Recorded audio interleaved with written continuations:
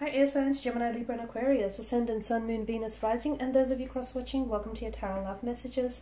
So today we're going to take a look at and see what does your crush see in you, okay? So what are they attracted to you about most? How do they see you through their eyes, okay? What are your favorite qualities of theirs?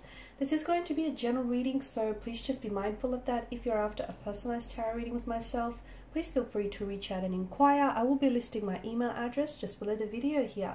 Okay guys, take a moment, picture your crush, pause the video if you have to, take as long as you have to, no rush, no pressure.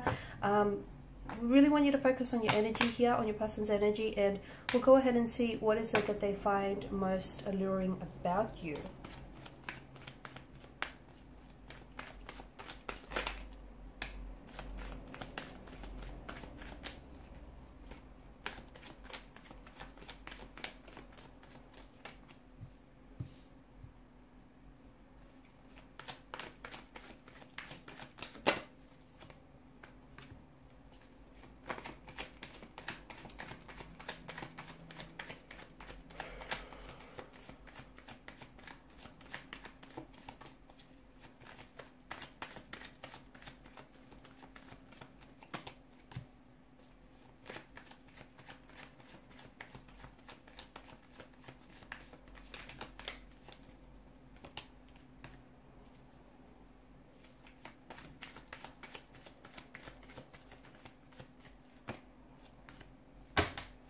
Bottom of the deck, you have the Star card, okay?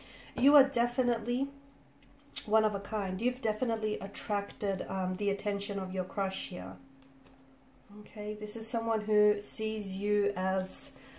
you honestly brought a lot of light into their lives, into their darkness here. This person sees you as unique, okay? They've never quite met anyone like you before, okay? This person feels as though you're your own person, okay? You're your own individual. They're very attracted to you, yes, okay? There's a very strong physical attraction, a strong sexual attraction, a strong chemistry, but it goes beyond that. It's so much more than just a physical attraction. This person honestly feels they're attracted to you also on a soul level, okay? So it feels like you guys communicate, your souls communicate with one another, and this is why this person feels like you are a blessing, because they feel like you're destined, you know, they were destined to have met you, and they feel very lucky to have met you. They feel very lucky to, you know, if this is someone whom you're pursuing a connection, or even if this person is a past energy here, this romantic energy, this is someone who feels so privileged to have crossed paths with you, so lucky that you've decided to look their way and give them a chance. This is someone who does hold you in, like, on a bit of a pedestal, okay? They are in awe of you. They're in awe of your beauty, your mind, your intellect, your energy, the way that you carry yourself, the way that you present yourself. I feel like this is someone who is crushing on you inside and outside as well. This is someone who, this person feels like you're one in a million, and they understand that they would never be able to replace you. Well, they understand that it's very unlikely that they'll ever meet anyone like you before. This person feels a sense of home, a sense of peace, a calmness and serenity whenever they're with you. They're definitely attracted to this. You have this youthful, playful kind of energy, this childlike innocence here, and they find that a very attractive and very endearing quality. There's also something about you here where it feels like your energies play very well together with theirs. Like, they feel like you guys just click and you get on and you bring out their inner child, or they bring out your inner child here. This is someone who's also quite a romantic, so to them, they can't wait to, you know, to do all these sweet romantic gestures for you, or they can't wait to shower you with a little bit of romance, love and attention. This is someone who's like, they're excited to see you next. They're planning, you know, the next date with you, or, you know, if you're not dating just yet, then this person is thinking about what it would be like to date you, to have you as, you know, as a girlfriend or boyfriend here. They definitely admire your strength and your resilience here, okay? Maybe this is someone whom you have shared a lot of yourself with this person, and maybe this is why your person, you know, has now got to know and understand you on a very soulful and soul-honoring level here. This is someone who understands that you have experienced a lot of hurt, pain, a lot of emotional anguish, betrayal or rejection in the past, and they feel as though that's made you stronger. And this is something that's, you know, it didn't tear you down. It didn't bring you down. You may have there may have been a point in your life where you hit emotional rock bottom, and you may have shared this with this person, but it's made you that much stronger because of it. And this person is absolutely, you know, they admire your strength. They admire your resilience here. They admire that whatever it was here was, you know, so big to tear you down, but you were so strong that you withstood this storm, right? I do feel like for a lot of you listening to this, this is a past energy. This crush, it feels like something he didn't, okay, life happened, life got in the way, let's call it that.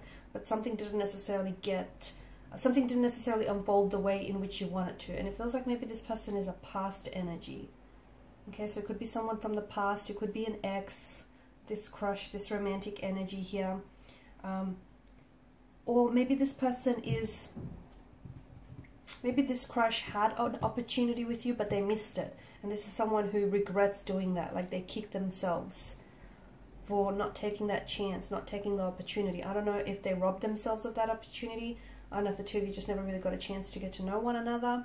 You know, whatever happened here, this person regrets not making a move, not, you know, asking you out here. You're very independent. They feel like you're someone who, they love the way you carry yourself, sorry, let's begin again, shall we? They love the way you style your hair.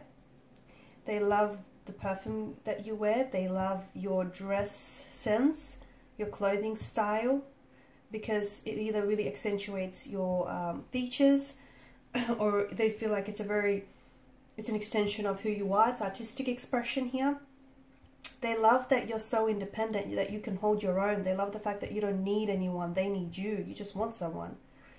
Okay, you're very independent financially. You're a very stable energy. They love the fact that when you make up your mind, you go out and do it here. They're a little bit intimidated by your drive, your ambition here, your energy, purely because they feel like, you know, it's a dangerous thing when no one needs someone. Okay, and they're a little bit intimidated by that in you, because you're all good on your own, and that scares people. It scares a lot of people.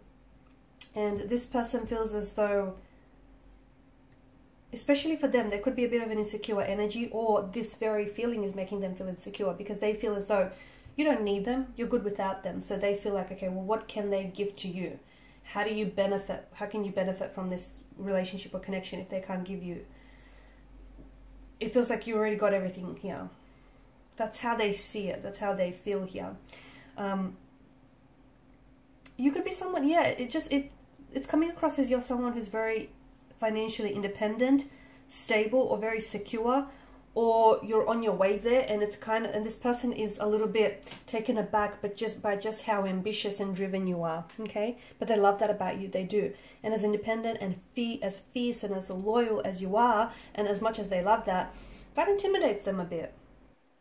You're also coming up as a very artistic, creative kind of energy, okay? So I'm not sure if you've ever shared with this person that, you know, you are working on some creative endeavors, or just even if it's just personal projects, hobbies that you do. This person sees that you have this creative energy about you, or you just have this knack for expressing yourself. They love that. They love that, you know, you have this creative spirit, or this creative energy, this creative drive. They love that you express yourself, you know, maybe with your makeup. Okay, the makeup that you wear, the tattoos that you have inked on you, maybe it's the clothes. It's just, you're coming up as this creative energy, and creative expression is coming up strongly around you.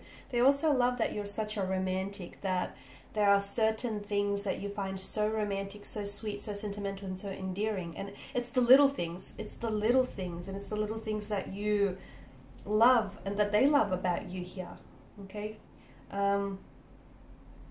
This is someone who does put you on a pedestal. This is someone who is in awe of you.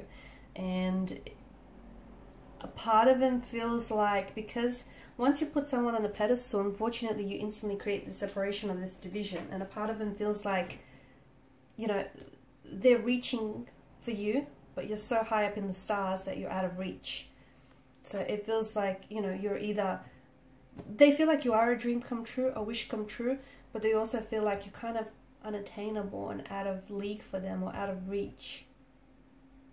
The other thing is, speaking about reaching, it's like they want to talk to you. If this is a past energy, guys, for some of you, if this is someone from the past who holds a lot of regrets of not taking that chance on you, it feels like they want to talk to you, but they can't for whatever reason. I don't know if you've blocked them or they just can't bring themselves to reach out, but it feels like they're struggling to reach you. So maybe it's because you've blocked them, or maybe it's because they're struggling to reach you on a soul-like level.